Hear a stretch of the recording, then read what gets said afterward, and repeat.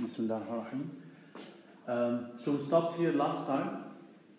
So we talked about the multi-level line coding scheme. And the idea here is that we try to increase the number of levels in each signal element to try to code more than one bit at a time, in which case we can reduce the bandwidth.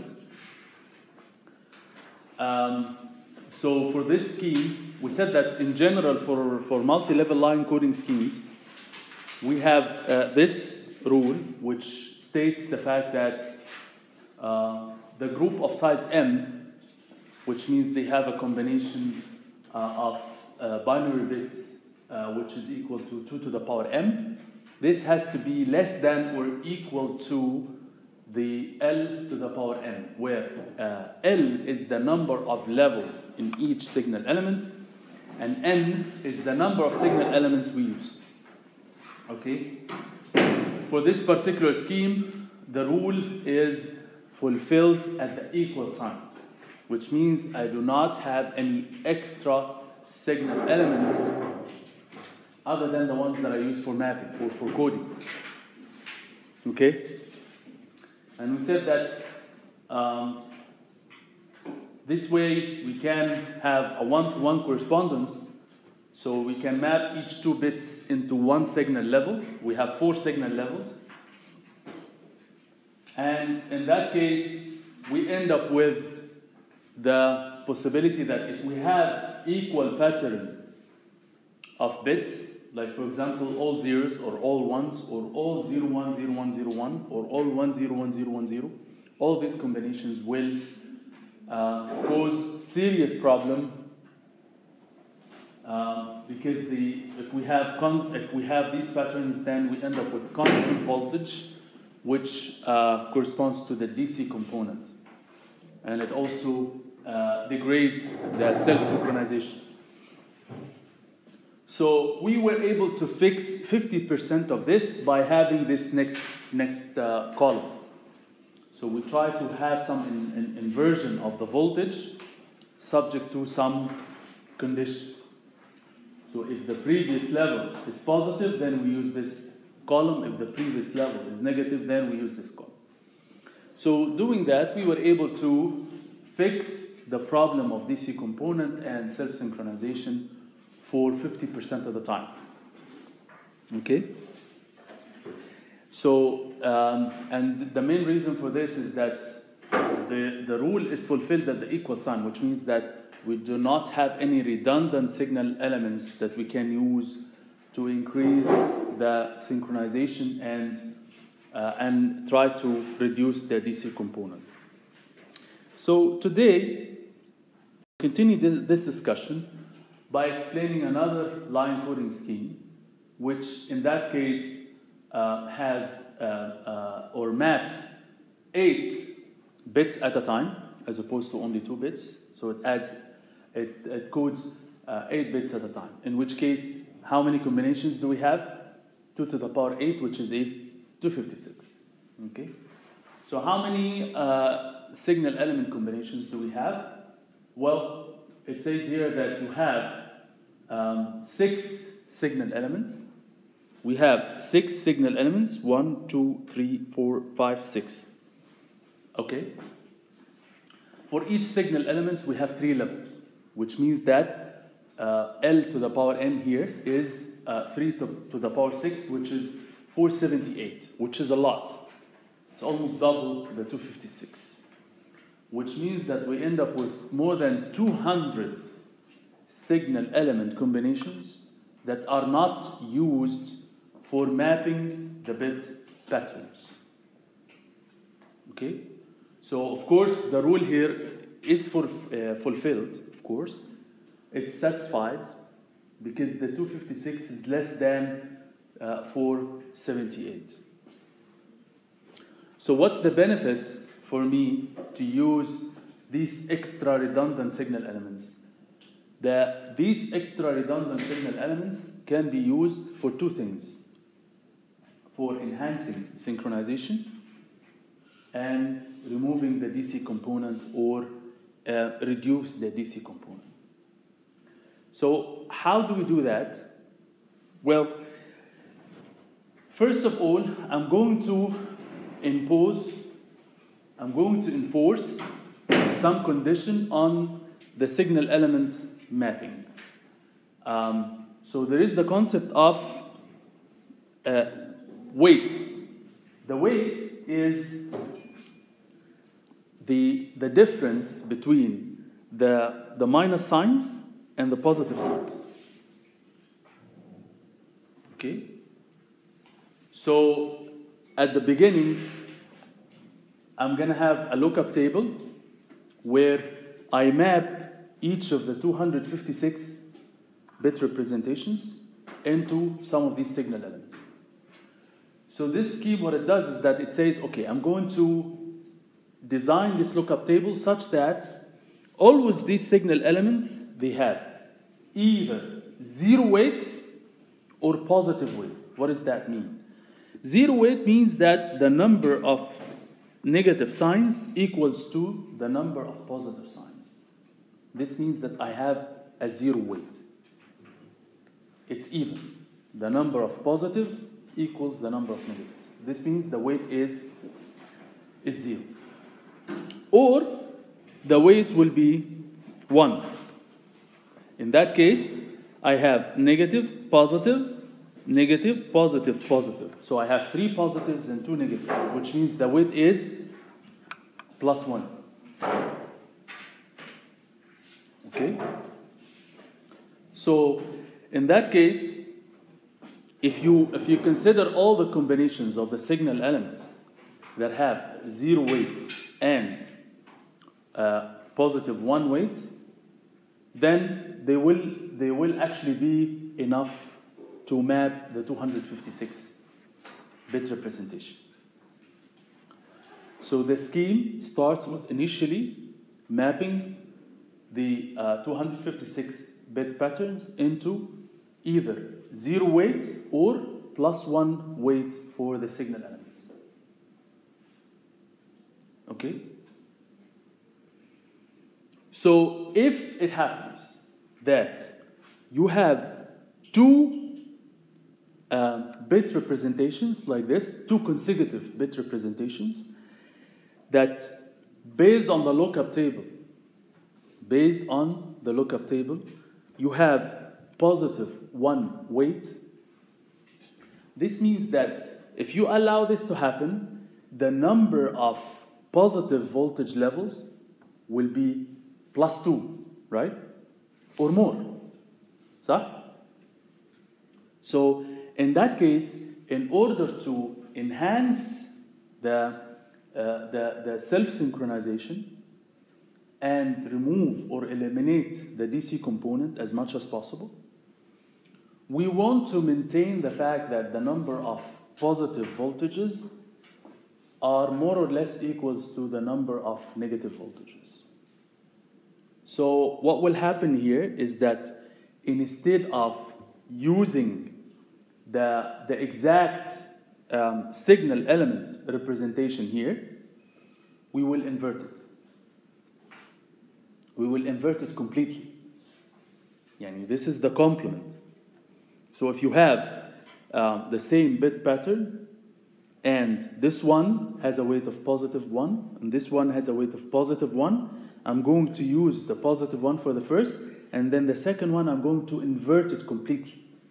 The positive voltage becomes negative, and the negative voltage becomes positive. Which means that this inverted pattern has now a weight of what? -1, صح? Which indicates to the receiver that this is not the direct mapping. Why? Because as we said, the direct mapping uses either +1 or 0. So this indicates to the receiver that if you have any signal element combination with a weight -1, this means that pay attention to the fact that this is the inverted combination. So the receiver will invert this before it goes to the lookup table to get the bit representation. Okay? And by doing this, what we did is that we have maintained the number of positive voltage levels and negative voltage levels to become almost equal. And by having the changes of these signal elements, this means that we have removed the DC component, because the DC component comes from the fact that the voltage level becomes positive all the time or negative all the time. If it's positive all the time, this means that it gets closer to the zero frequency component. You see what I mean? By doing this, we have eliminated the fact that we have such situation that we have multiple positive voltages all equal, which generates low frequency at closer to zero. Okay?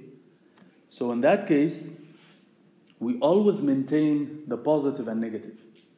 We always have change. We always have change of parity, which creates that change all the time. So this way, we actually remove the DC component and at the same time reduce the average power. Because if the average voltage is around zero all the time, then this reduces the average power. Okay? So this DC balance is important in that case.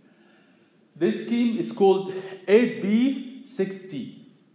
And as we have discussed last time, 8 binary, which means that I'm mapping 8 bits, 8 binary bits, I'm mapping them using signal element group of size 6, which means I have 6 signal elements. And T stands for ternary. Ternary, as we said last time, ternary stands for, it's like it represents 3. So I have 3 levels. I have positive, and I have negative, and I have 0. Okay? So this explains this naming convention, the 8B6T. And as we said, we try to always maintain the positive voltage and negative voltage. And if we have 2 consecutive patterns with positive 1 voltage, then we try to invert one of them, the second one. We try to invert the second one to become negative. So this way, we always have the positive voltage and negative voltage equal. Of course, if the weight is 0, then I don't have to do anything.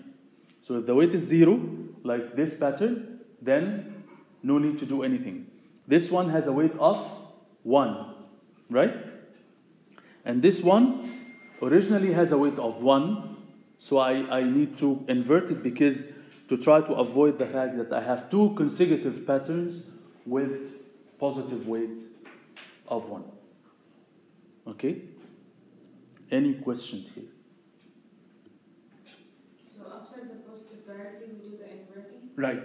After 1 positive weight, then the second one, if it's 0, then you leave it as is. But if it's 1, then you invert it. Okay?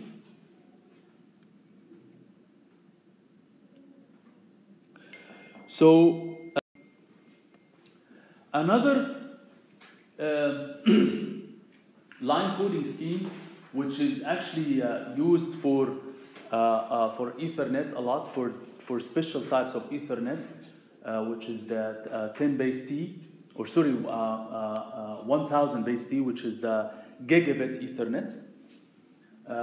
It's called 4D PAM5. And this actually violates the naming convention that we're used to. And we'll talk about why this violates the naming convention. So 4D stands for 4-dimension. So 4-dimension. And then we have 5 different levels for each signal element. So here, each signal element has 5 different levels. One of them is 0, okay? But 0 is not used for mapping. 0 is excluded only to enhance error detection. What does that mean? This means that if, for any reason, the receiver receives a level of 0, then it knows that this signal pattern has some error. Okay, so this way, if there is any 0 level, the receiver would say, okay, this has an error. Because otherwise, if all the levels are positive and negative, then there might be an error and the receiver doesn't know. Okay? So by having one extra level, it's always increasing the redundancy in the signal elements is always used to enhance error detection. Why? Because I can enforce some logic on these signal patterns to use certain levels or to use certain level combinations, certain signal element combinations, and exclude some. So if the receiver receives the ones that are excluded, it knows that there is an error. So always the redundancy in the signal levels, I can always use it for my benefit to enhance the error detection by indicating to the receiver that if you receive some of these signal element combinations, pay attention to the fact that this is an error. So this is a little bit tricky because what happens is that by the 4D here stands for 4-dimensional, which means that we actually divide the bit pattern logically into 4 lines, 4 separate lines.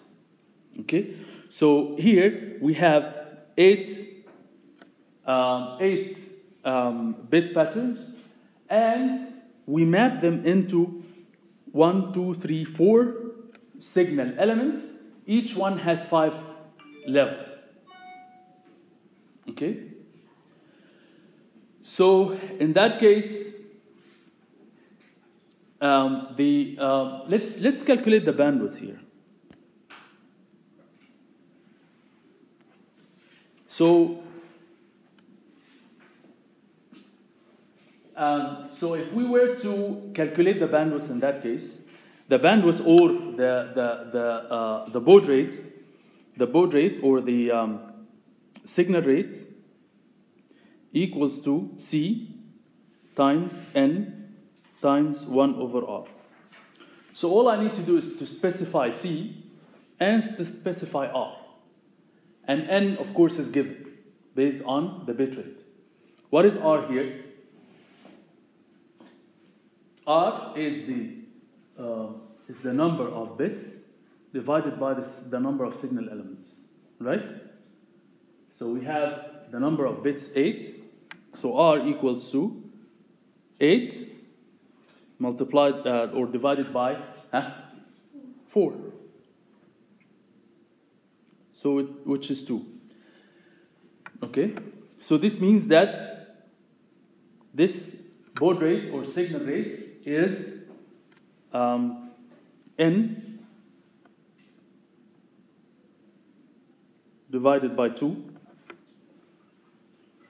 Okay, multiplied by C. If we assume that C is 1/2, which is the average. So the average in that case is for C is 1/2.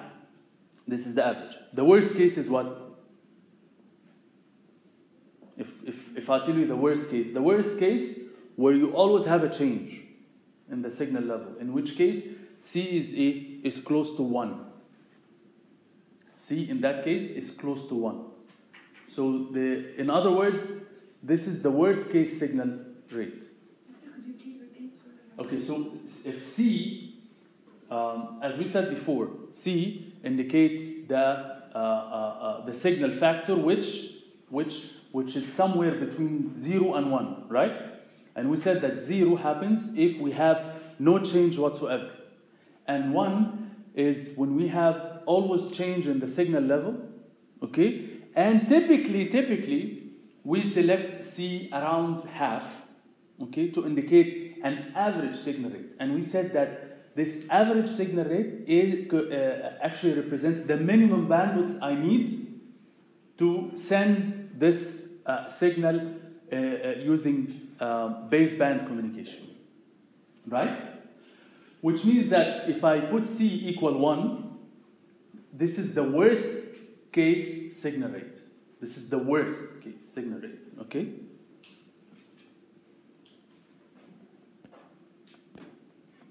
So, so if you want to calculate the average, put C equal a 1/2. So this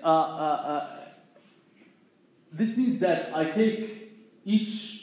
It's logically, it's as if actually this is done all at once. I take 8 bits and I convert them into 4 signal elements with 5 different levels on each signal element.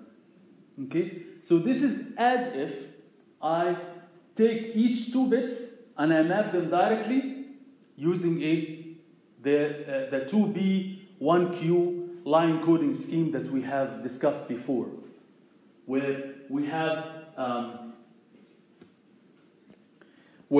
here each line, okay, has 5 levels, excluding the 0. Then we have 4 levels, right? And we use that to represent 2 bits, and we have 4 combinations, so we have 4 levels, and it works fine, right? So this is as if we use the each 2 bits on a separate line. And actually, that's what happens physically on the lines. Remember that we have the Cmpe457 or something. We have more than one line, right? We have like 8 lines or something, right?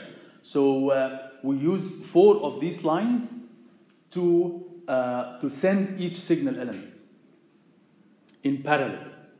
Okay, which means that if we have a signal rate, or sorry, a data rate of 1 gigabits per second, we send this over 4 lines. Each line is 250 megabits per second. It's 1/4 the bit rate. Okay, so as we said, for each one, the worst, not the average, the worst signal rate is n/2, right? The worst, The worst signal rate is n/2, which is, for each line, we have 125 megabaud for each of these lines. And again, even though it says here PAM5, but the 5th level, which is 0, is excluded from the mapping. Why? Because we use it for enhancing error detection. Okay? So this one uses 4, logically, it uses 4 parallel lines. Each one uses the 2B1Q line coding. 2B1Q, as we said, it takes each 2 bits and maps them into a separate level, one of the 4 levels that we have. +2, +1, -1, -2. Okay? Any question here? So we calculated the bandwidth, the signal rate. Again, worst signal rate, we put C equal 1. In normal cases, we put C equal 1/2. Okay, so this is based on the worst case. This might be a little bit confusing when we go through the textbook. We always, for the previous line schemes, we always use C equal 1/2, and based on that, we calculated the bandwidth. But for this line coding scheme in the book, it mentions worst case signal rate. So the worst case signal rate, the signal rate for each line is actually the bit rate divided by 8. Because we divide by 2, for the 4 lines, and then we divide by the number of lines, which is 4. So we end up actually dividing for each line, we divide the original bit rate by 8. Okay? Doctor, if we consider C to be equal to 1/2. 1/2, right. Yeah. We will end up with n by 4, so? Right. Okay. So the R will be equal to? R is always 2. R is always 2. Then nothing will change here if... ما هو if I send on 4 parallel lines, the bit rate will be divided by 4, right? Right? So here, again, the signal rate for this bit rate is n over 2. Or if C equals 1/2, then it will be n over 4, right? But n is this, not the original one. N is the one on this line, which is the original bit rate divided by 4, because I have 4 parallel lines. Any other question?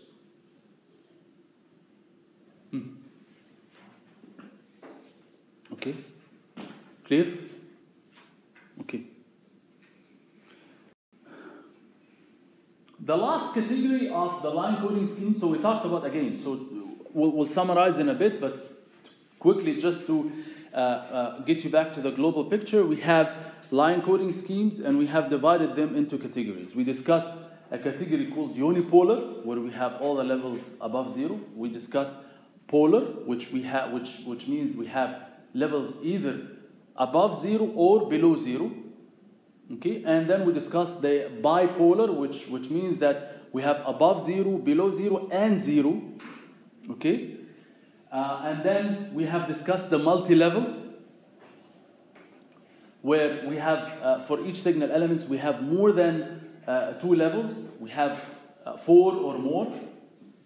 Okay, and this is multi-transition.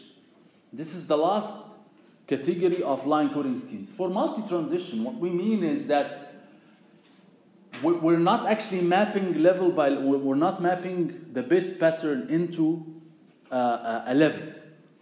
What we are doing is that we're mapping the bit, we're mapping single bit into a logic to transition the voltage level, which means that if for example it's 0, this means that you have to transition up. If it's 1, then you have to do a different transition. Okay, so it's not mapping 0 into a specific absolute signal level. It's mapping the 0 into certain logic for how to transition the voltage level, either to positive or to negative or to 0. Okay, based on the previous voltage. So this MLT, or the multi-transition using 3 signal levels only. So in that case, I can say that this is bipolar, but we do not categorize it as bipolar because we don't actually map the bit into a signal level. We map a bit into transition. That's why we call it multi-transition. So the logic here is simple.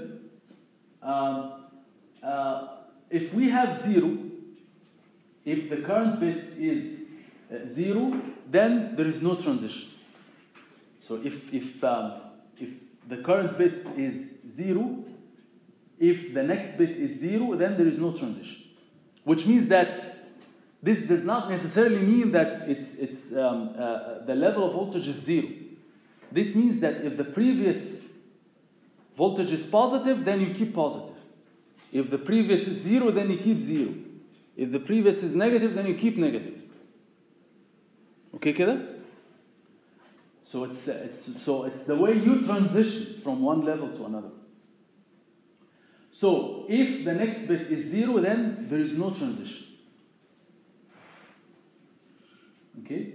If the next bit is 1, then there are 2 cases. There are 2 cases. If the current level is 0, then the next level is 0, which means that if the next bit is 1, like this, if the current bit is 0, then you keep 0.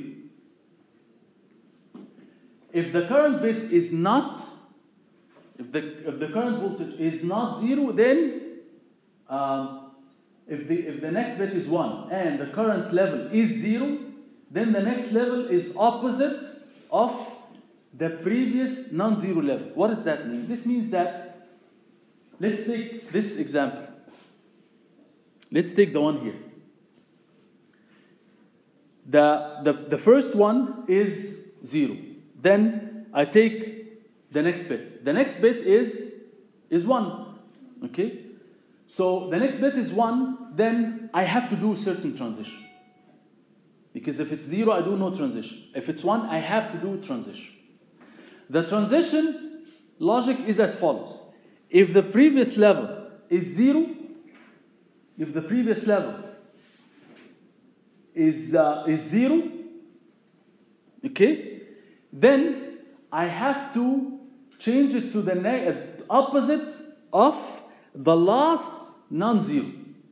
So this indicates that since I went positive, this means that here there was a non-positive, and in that case it's a negative voltage.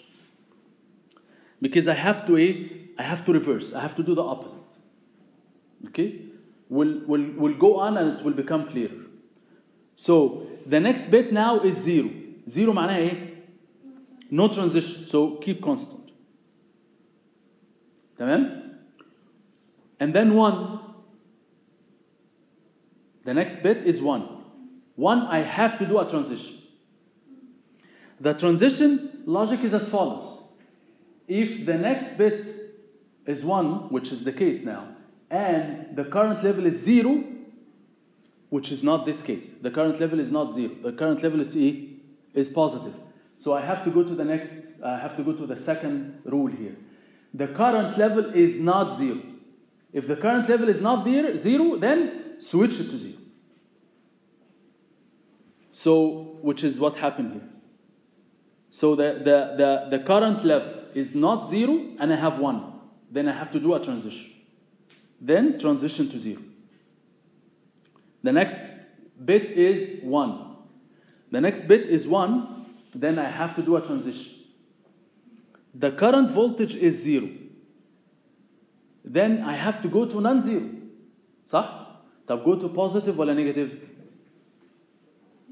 Opposite to the previous non-zero.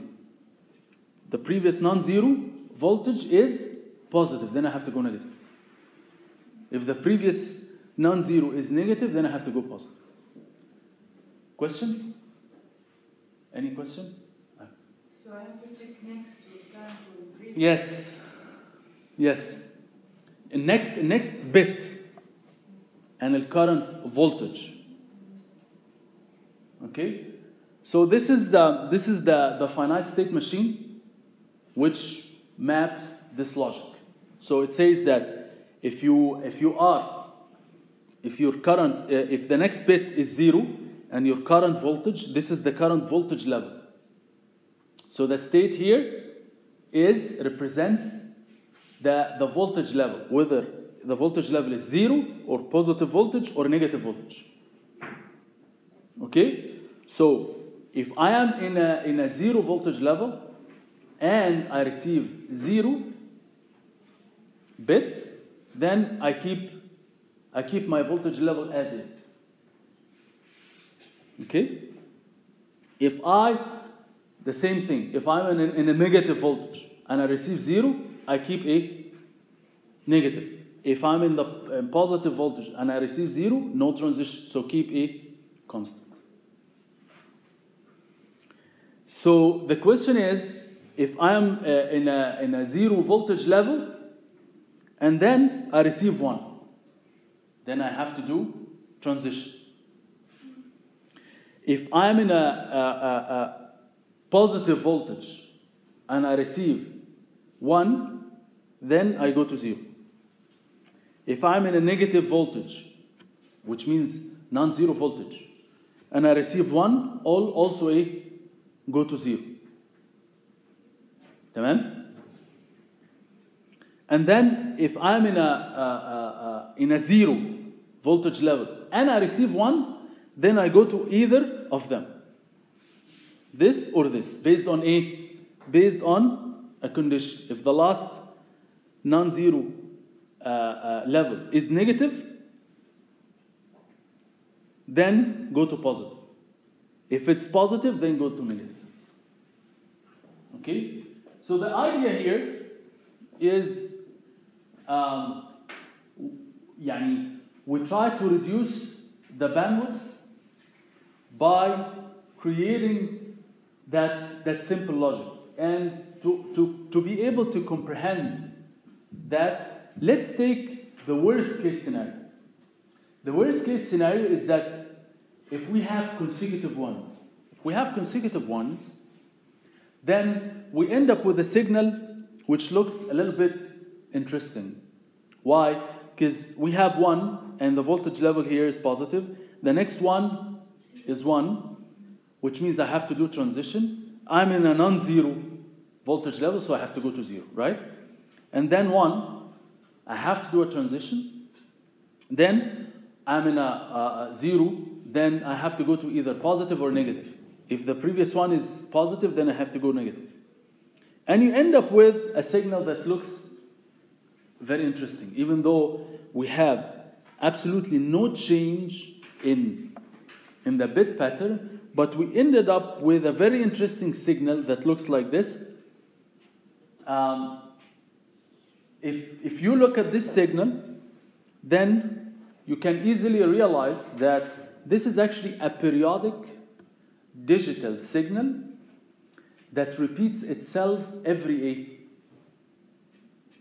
4 signal elements.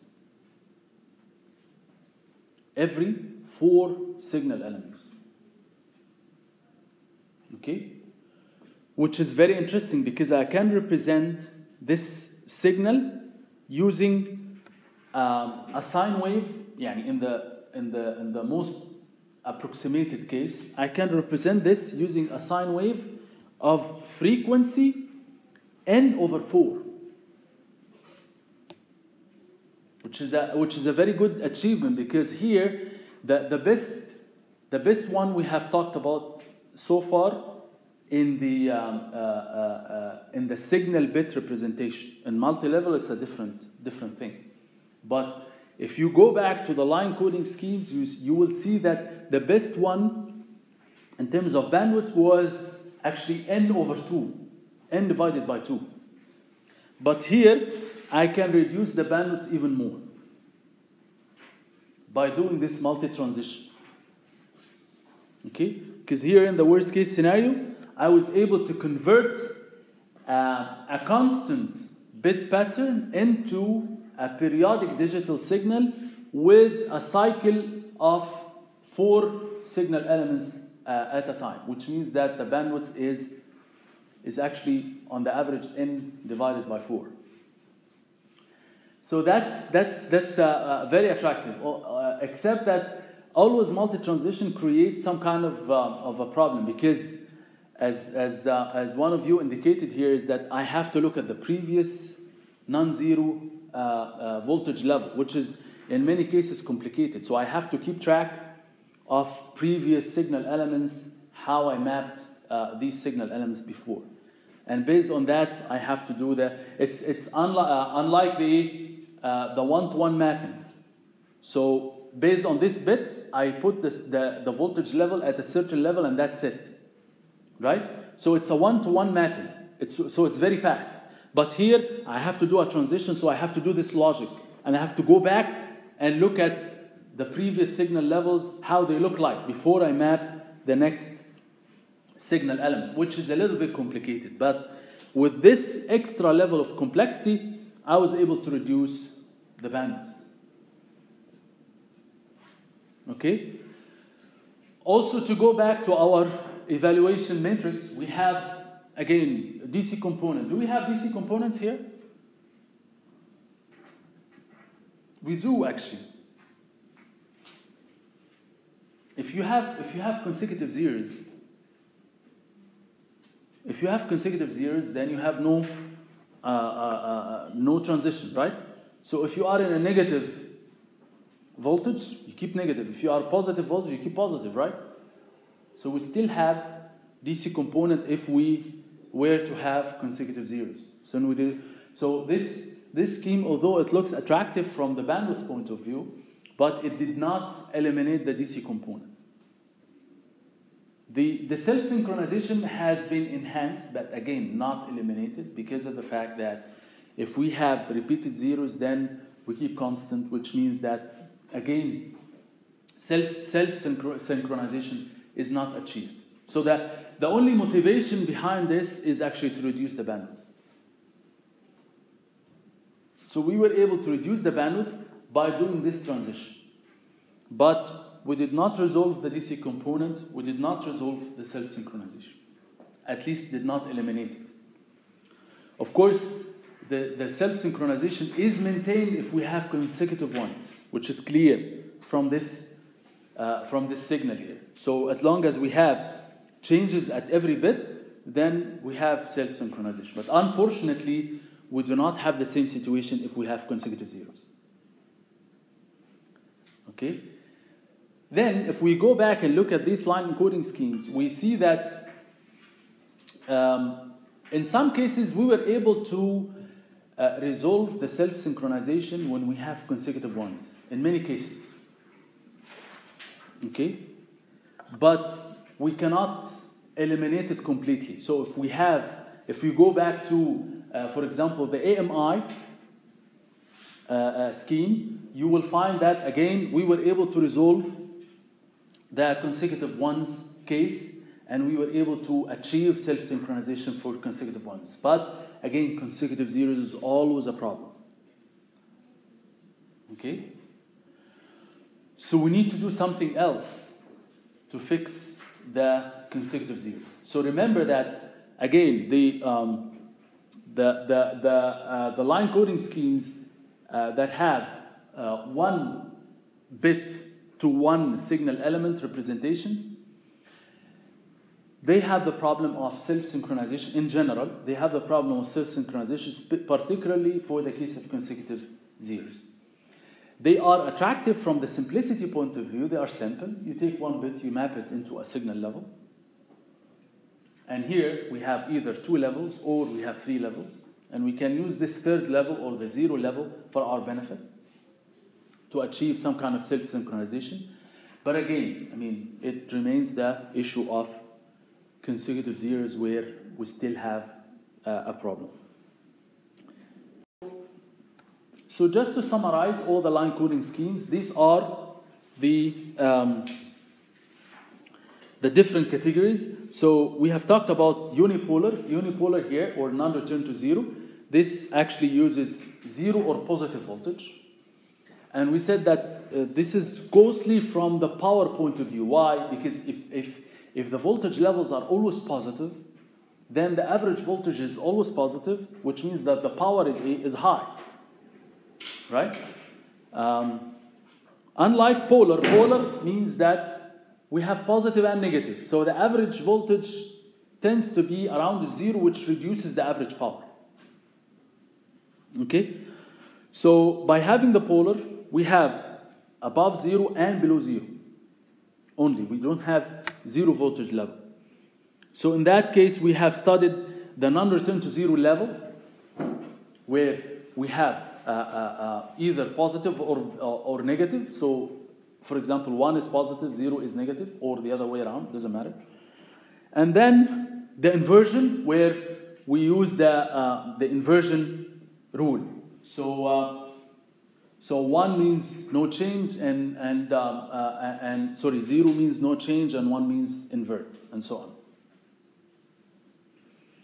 And we have analyzed each of these line coding schemes against the evaluation criteria that we have talked about, including DC component, including baseline wandering, and including the, what was the third one again? Self-synchronization. Okay, so in many of these cases, we have all the 3 criteria not satisfied. So many of these schemes they have a problem in self-synchronization, they have a problem of baseline wandering, and they have a problem with DC component. And then in the non-return to zero inversion, we were able to, again, because we use the consecutive ones to invert, so we were able to achieve self-synchronization if we have consecutive ones, similar to the multi-transition. So self-synchronization is attained for consecutive ones, but it's not attained for consecutive zeros, because for zeros, we keep the voltage level as is, which creates problem. So here, we were able to solve the self-synchronization 50% of the time. And we will see now, in a minute, how we will solve the problem of consecutive zeros. And then we talked about Manchester or biphase, and biphase actually tends to map each signal, each bit into two signal elements, in which case, of course, the bandwidth will be potentially doubled. So the bandwidth here is costly. And then bipolar or AMI, which seems to be attractive from the bandwidth point of view. So it tries to again solve the problem of the biphase by representing one bit to one signal element. And here we were able to to achieve a self-synchronization for consecutive ones, because for consecutive ones, again, we have to change the level, which maintains some timing information. The bandwidth seems to be attractive, but again, it remains that we were able to, one very attractive feature in AMI is the DC component. DC component has been eliminated. So we do not have any DC component. We do not have any positive power in the zero frequency. Okay? And we did that by the fact that if we have no change, which means frequency is zero, we maintain the voltage level at zero, which means we have zero power. Okay? But again, the issue of consecutive zeros still remains, which we will try to fix right now. Okay? And then multi-level, which seems to be attractive from the bandwidth point of view, but we had some issues again with DC component and self-synchronization and so on. And then finally, the multi-line or the multi-transition. So now the challenge is that for the line coding schemes, either bipolar or polar, we have the issue of self-synchronization, particularly if we have consecutive zeros. Okay? So block coding is a complementary scheme which works hand in hand with the line coding scheme. So the two of them, they have to cooperate, they have to work together. It's not that block coding replaces line coding. Block coding is used with line coding. Okay? So the block coding is used to enhance these two factors. To ensure the self-synchronization, and we have to do that by avoiding these consecutive zeros. Because consecutive zeros creates fixed voltage level, and we need some timing information. So we need to change. We need some changes. Okay? And to provide error detection. And we'll see how. All the block coding schemes, they have this naming convention. So we map each m bits into n bits, such that n is more than or equal to m. And in all cases, it's actually it's greater than m. So for example, you map each 4 bits into 5 bits. Or you map 8 bits into 10 bits. Okay? So by doing that, we are adding some overhead, right? صح? We are increasing the number of bits. Okay? So will that really help? The answer is yes. It will help significantly. So let's see how. So again, block coding, the motivation behind using block coding is to enhance the self-synchronization and to improve error detection. So let's see how. So what happens is that the way that block coding works is that we take each m bits simply and we map it into n bits. Okay? Such that n is greater than m. Okay? So see the benefit of this. Or let's see first, how does this work with the line coding scheme? So as we said before, the non-return to zero inversion solves in a way the issue of consecutive ones, right? By inverting. So it inverts. The problem comes if we have consecutive zeros. So what will happen is that I will have the block coding scheme before that, and I will try to map all the consecutive zeros into non-consecutive zeros bit pattern. Which means I'll try to avoid, each time I have 4 zeros, I have to map them into something else. So this way, I will never end up with consecutive zeros.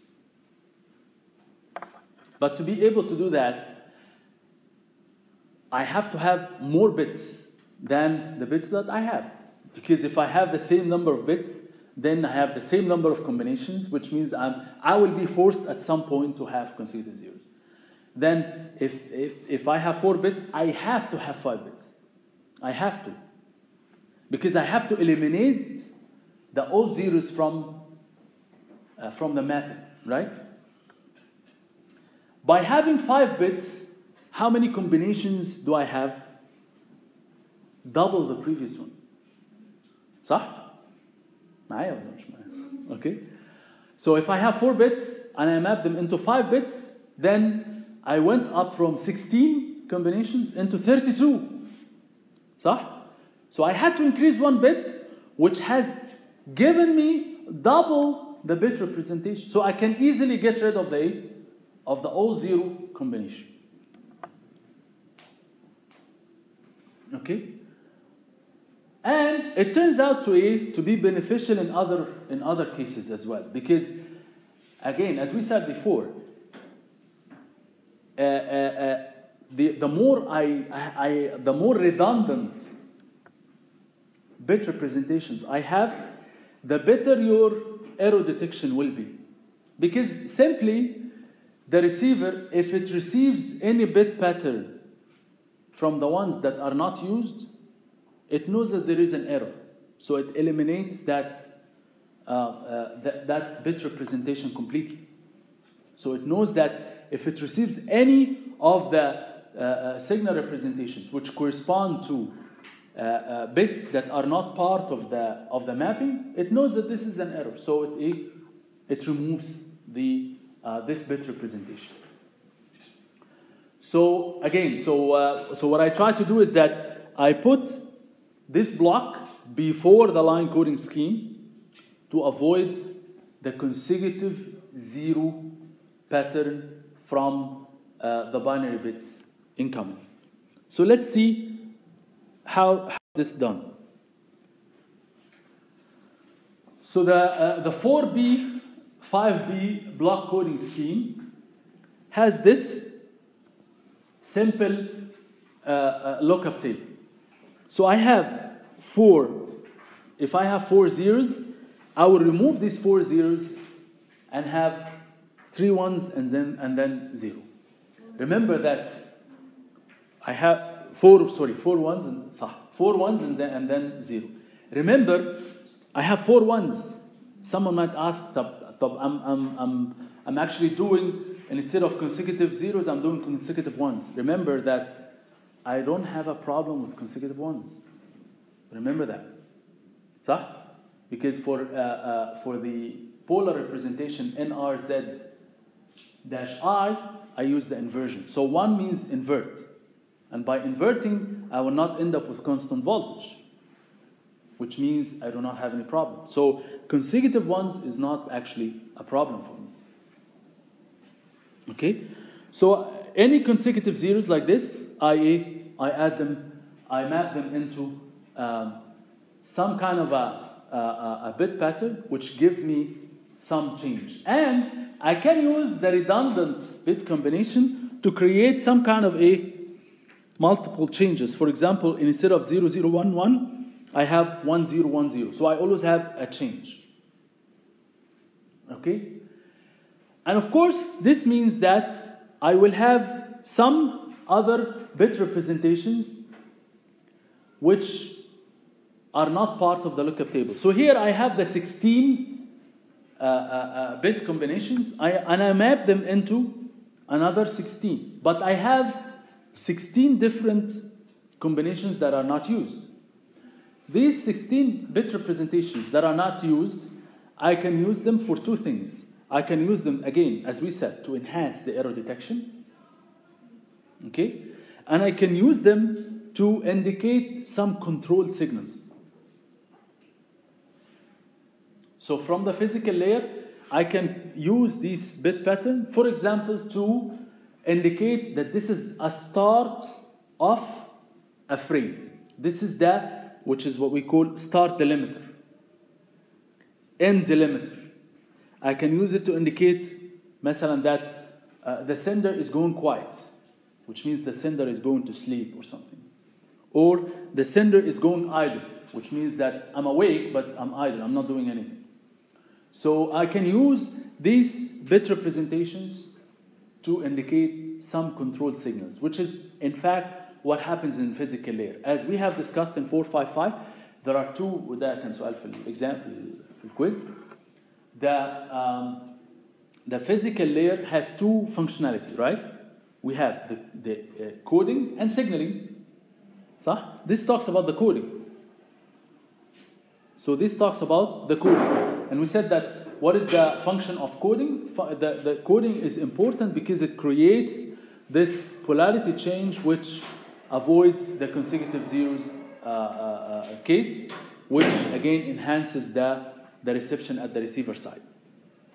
And then I take these 5 bits, and then I map them into signals, into signal elements. So I can, from here, I can use non-return to 0 I, okay, and map these, each bit, into a signal level, using the line coding scheme that we have studied before. Okay? So just to be able to appreciate the purpose of block coding. So let's see if we have a signal. We have a signal with a bit rate of 1 megabits per second.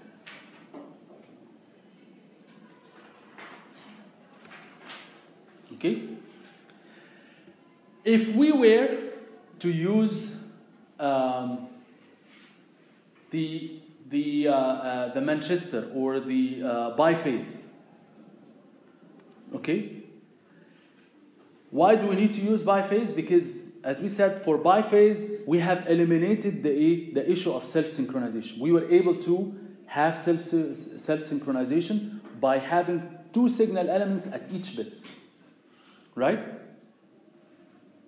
So in that case, I will never end up with constant voltage, neither for the positive, for the consecutive zeros or for the consecutive ones.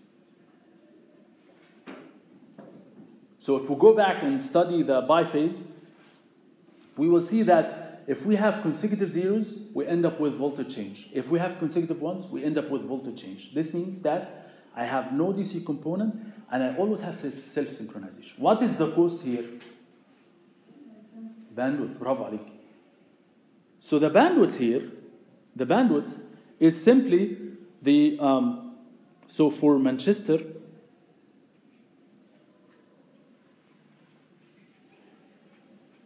the bandwidth is C, let's see that C is half, N is 1 megabits per second, let's use the 1 megabits per second, multiplied by R. Or 1 over R. R here is 1 over 2, which means that 1 over R is 2. صح? Which means that the bandwidth here is 1 megabits per second, or 1 megahertz. Or in other words, this is the minimum bandwidth, I mean. Okay? Type. So this is one alternative. Okay? And I had to use Manchester to avoid the issue of self-synchronization. Let's see what is the other alternative? The other alternative is to use block coding plus NRZI. So block coding followed by NRZI. For NRZI, the bandwidth is, so the bandwidth for NRZ-I equals to, remember R here is 1. صح? Because we map each bit into one signal element. So in that case, here the bandwidth is N over 2. صح? The bandwidth is N over 2. What is N? But I have to use a block coding before, right? So if I use block coding, then I map each 4 bits into 5 bits. So what is the new bit rate? I added how much bits? I added 25% of the bits. For each 4, I added 1, right? So I end up with a bit rate of what? Huh? The bit rate becomes a... So NRZI plus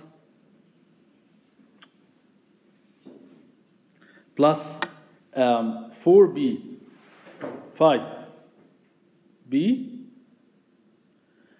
the bandwidth becomes, if I have block coding plus NRZI, then each 4 bits becomes 5 bits, which means I have 1.25 megabits per second. صح? For each 4 bits, I added 1 extra bit. So if I have 1 megabits, I have to add 25% of the bits. صح? I have to have an overhead of 25%. يعني, if I have 100 bits, then I end up, after the block coding, I end up with a 125. صح? For each 4 bits, I have 1. For each 4 bits, I have 1. So if I put them like this, I end up with 125. So if I have 1 megabits per second, then I end up with 1.25 megabits per second. So N, the new N, is 125 divided by 2. And this is actually 625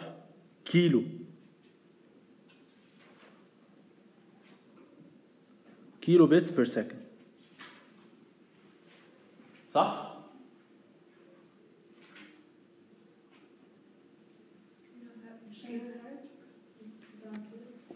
It's bandwidth kilohertz. برافو عليك. صح مظبوط صح. تمام. So which one is better? The second one, right? So the first one I used Manchester only. I ended up with a bandwidth of 1 megahertz.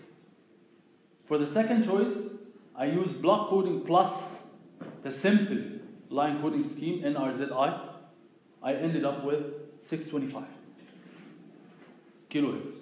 So it looks like line coding scheme has helped me to eliminate the consecutive zero issue. And even though this adds on an overhead, but I ended up with less bandwidth requirements. Because Manchester tends to solve the problem fundamentally by adding double the bandwidth. So it's very costly in terms of bandwidth. So the block coding added 25% only, 25% overhead, and solved the case of consecutive zeros. أي سؤال؟ Okay. How did we get 1 over R and C? For what? For Manchester. What R اللي هي we map each one signal each single bit using 2 signal elements, right? Because for Manchester the 0 is positive and then negative, and then for 1 it's negative and then positive. Now you have to go back and remember the line coding scheme. Okay, so each bit will be represented using 2 signal elements. By doing this, R is simply 1 over 2. So 1 over R is 2. So I doubled the bandwidth. Block coding has not doubled the bit rate, remember. Block coding has increased slightly the bit rate by 25%. But in that case, it also solved the problem of surge synchronization and DC component or the consecutive zero issue. Okay? I thought this pen will be a little bit more accurate, but it. So you can have a block coding scheme that maps each 4 bits into 5 bits, which is the one that we talked about. In some cases, we actually have to. In some cases, the bit representation is not synchronized, which means that I can have these 4 bits mapped before these 4 bits. Okay? Here, the logic, I have to agree with the receiver on the order, and this order is done such that, again, I maintain the level of positive and negative voltages. So I always keep the polarity close to 0. So if I have positive voltages, I may actually reorder things in order to change the polarity and so on. But this order has to be agreed upon with the receiver. So this actually, it's the same thing, but it's by reordering the bit pattern. Okay, so that's a simple thing, simple trick that the sender and the receiver, they can agree on. In some cases, I can represent 8 bits using 10 bits. Okay? So for block coding that maps each 8 bits into 10 bits, I can represent this using 2. I can represent this using 2 block coding. Each one is 4 to 5. Okay? So I actually have the first 4 bits go to this, the second 4 bits go to this, the highest 4 bits or the lowest 4 bits, and so on. And I can use these 2 blocks to represent the 8 to 10 block coding scheme. Okay? And again, this disparity controller creates the exact same thing that we talked about in previous slide. So if the number of positive voltage is higher, I can actually change the polarity. I can invert the polarity to avoid that I have always positive voltage. I have to maintain the positive voltage for a longer period of time. So I can then invert. Okay? So so in that case, I actually split the 8 to 10 block coding scheme into here it says 5 to 6. 5 to 6. So I can do it either way. So I can do it using two block coding schemes. One is 4 to 5, or I can use 5 to 6 and then 3 to 4. It doesn't matter. Okay.